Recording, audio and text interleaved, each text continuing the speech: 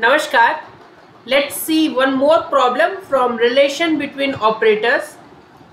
So we have to prove that E is shift operator and delta is forward difference operator. So E half plus E power minus half, and we have 1 plus delta power half. This gives 2 plus delta. So we know the relation between shift operator and forward difference operator. E equals to 1 plus delta. So we use this, we can write this as E power half plus E power minus half. 1 plus delta can be replaced by E.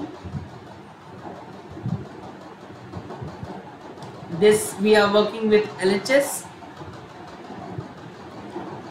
So if we multiply it inside, we'll get E power half multiplied by E power half, so that will be E power half plus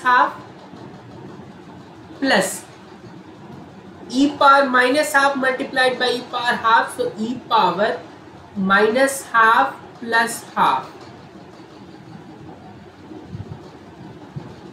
So if we look at this carefully, so this is E power half plus half is 1 plus E power 0.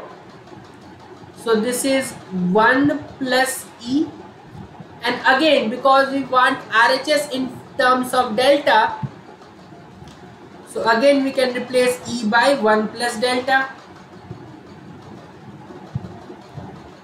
So you get 2 plus delta, which is your required RHS. Fine. So again the proof was simple. We just needed to use this relation between shifting operator and forward difference operator, and rest simplification was there. So it's an easy problem, but it sometimes comes in exam, or just for the sake of practice you did this problem. You can get more such problem in the playlist which is iterative techniques and interpolation. Thanks again.